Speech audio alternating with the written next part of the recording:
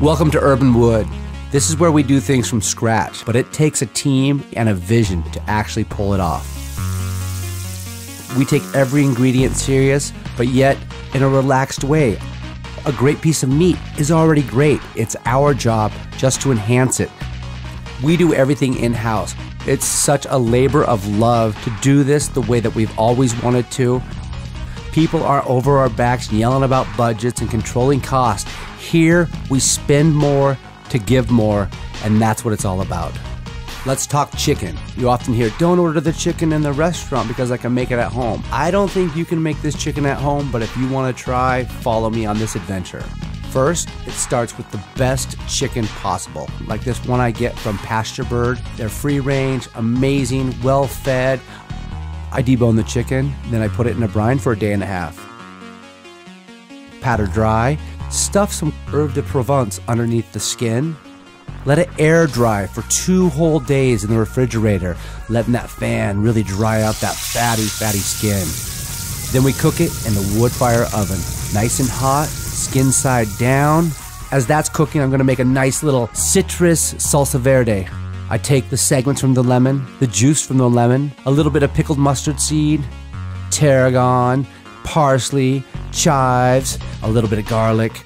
Stir that together with extra virgin olive oil. Pull the chicken out of the wood fire oven. Take a little bit of that kale, throw it right into that pan with all that chicken drippings in there. Now it's time to plate. It's clean, it's refreshing, and the best chicken you'll ever eat. Every single bite is moist, crispy, and bright. Let's talk about the branzino, another one of the most popular dishes we have here at Urban Wood. We serve about 50 of these a night. It all starts with slicing the speck, aligning them just right, stuffing the body cavity with Castelvetrone olives, lemon segments, a lot of herbs, rolling them up just absolutely perfect. Then we sear the speck all the way around the branzino to keep the moistness in the branzino and make the speck extremely crispy. We use Castelvetrone olives, extra virgin olive oil, some herbs, and Calabrian chilies to make this amazing tapenade.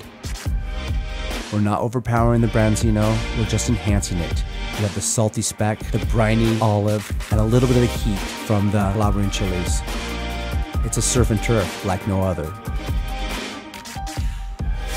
Let's talk about the oxtail gnocchi. Oxtail, you sear it, you braise it, you pick it, it's amazing. Baking the potatoes on a bed of salt, keeping them nice and moist. Removing the inside, the beautiful snow white potato meat. Tossing it ever so gently with the flour and the egg. Hand rolled, hand cut. So much time and energy.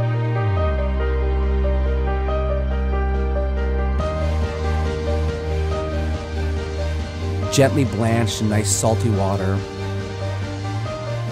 We take the oxtail meat, the braising liquid, the gnocchi joins it, we mount it with butter, season it with salt and pepper.